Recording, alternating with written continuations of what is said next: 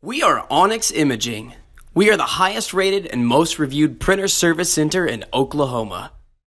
Hey there YouTubers, it's your girl Brett over here at Onyx. Today I'm going to show you the common causes of a paper jam, and I'm working with an HP LaserJet P4015dn.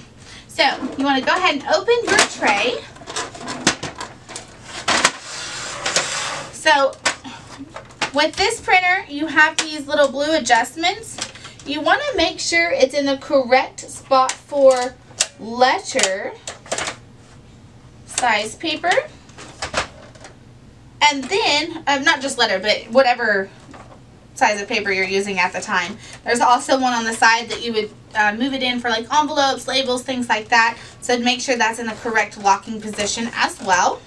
Then you have these little tabs right here. These are your max level indicators. You never want to feel too close to that or over that. If you do, it could cause the printer to not be able to pick up the paper and feed it properly and result causing a jam.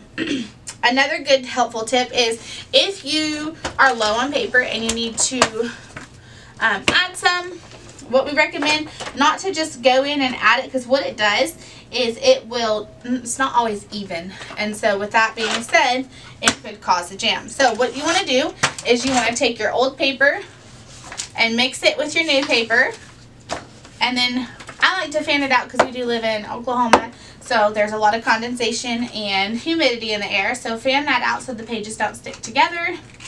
And then last but not least, you want to go ahead and align the pages all at the same time and then stick them in the tray at one time. If you do these, it will definitely help eliminate some paper jams, but if you are consistently seeing jams, you probably need to put your printer in for a service. If you're in need of any supplies or quotes, give your girl Brett a call and have a great day. Thank you for watching.